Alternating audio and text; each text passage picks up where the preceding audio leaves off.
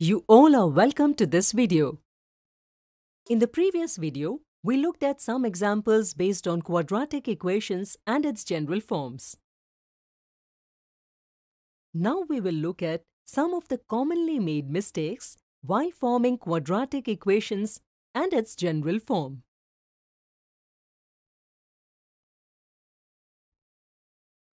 The length and breadth of a rectangular garden is 10 meter and 12 meter respectively.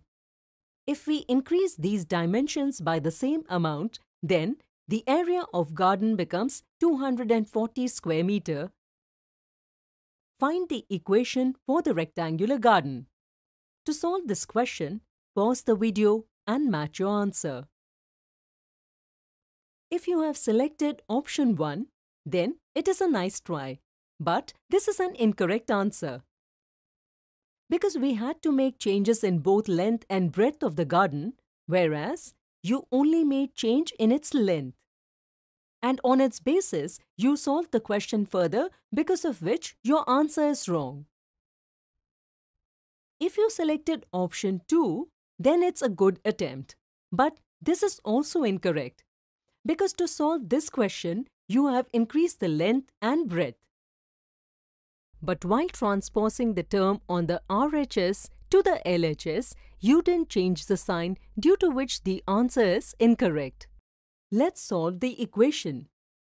Transpose 240 in the RHS of the equation to the LHS and change its sign to solve it further. We get x to the power of 2 plus 22x minus 120 equals 0.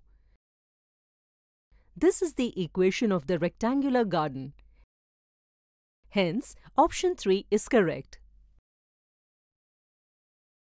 So, I hope you understood why only option 3 is correct and the other options are incorrect. A teacher can test the knowledge of her students in a class by using such examples.